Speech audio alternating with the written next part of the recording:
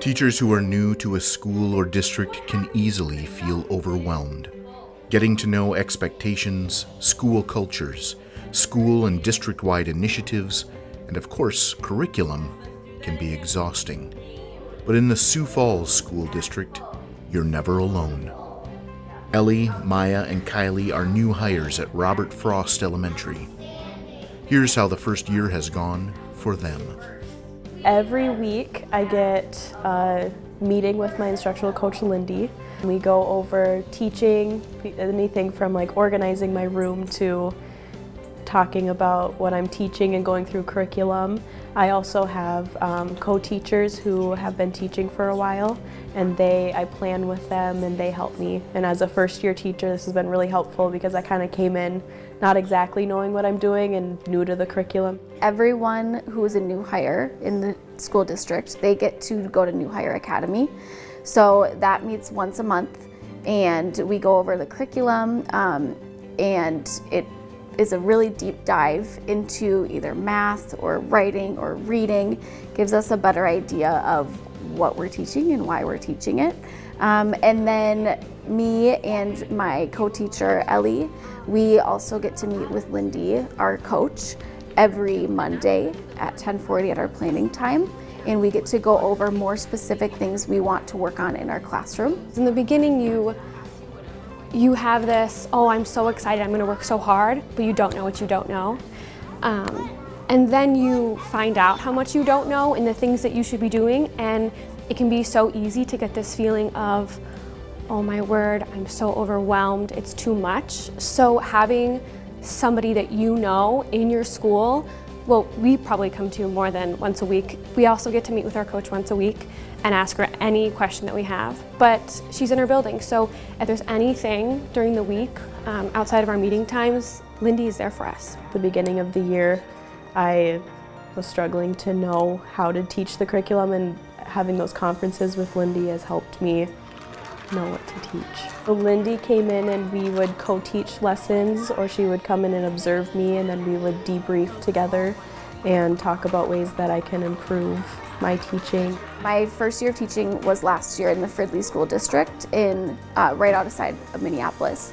And our instructional coach came in to observe us. So it was almost like the step down from the principal. And so it was a different relationship since they were assessing me. So when Lindy came in and told us that that's not her job at all, it relieved a lot of pressure for Ellie and I, because we knew this person wasn't here to judge us. They were here to help us grow. And that's, you know, when at the first few weeks of school, when you're setting up your classroom, it's really nice to have someone there to catch all the little things that you don't see or come alongside you when you don't know the curriculum. What's really great is that there's someone there as a source for all of those questions that I have. I never feel like I'm bugging my coach when I go to her. She is a resource for us, and so I can take my learning any route I wish. When we meet once a week, she's always asking, what do you need? What questions do you have? What's going on in the room that we need to address? So it's really self-driven, but just a constant resource. Talking with Lindy about my students' work and my teaching has helped them become stronger readers and learners because I'm able to teach them better. I have seen a lot of growth with my students, not only with behavior. So, you know, behavior and academics. At the beginning of the year, Lindy came in and helped me to polish up transitions, to polish up defiance. So I have a lot of children in my class who tend to be defiant and will refuse to do things. And so we talked about the Boys Town strategy of do it now or do it later. And I still use that in my classroom, and it works like magic because they know I'm going to follow through. So that's been great. And the other thing that's been great is just student growth altogether. With them being able to choose, I've also implemented that into my reading workshops. So they know what to do, they know what they need to work on. and it's also tailored to their specific needs, another touch that Lindy sent me. My kids, I think, have seen me definitely grow, and my expectations of them have become so much clearer working with my coach that our classroom is working more efficiently.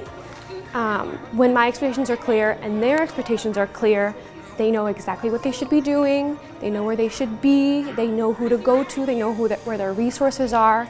So hopefully my clarity is their clarity.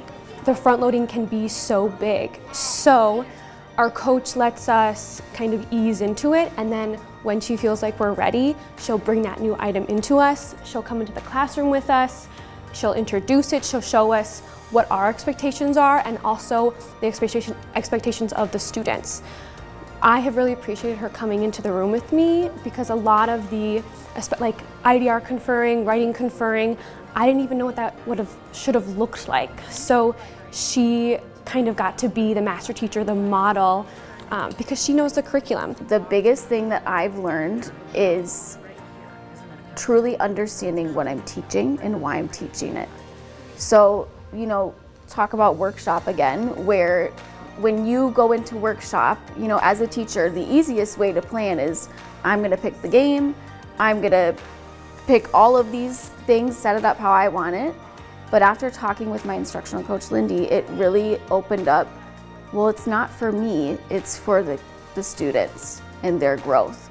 So having an instructional coach come in and show me there's more to the curriculum than just, you know, the basics. It's been really cool to see that and been able to grow specifically my workshop for math throughout the year.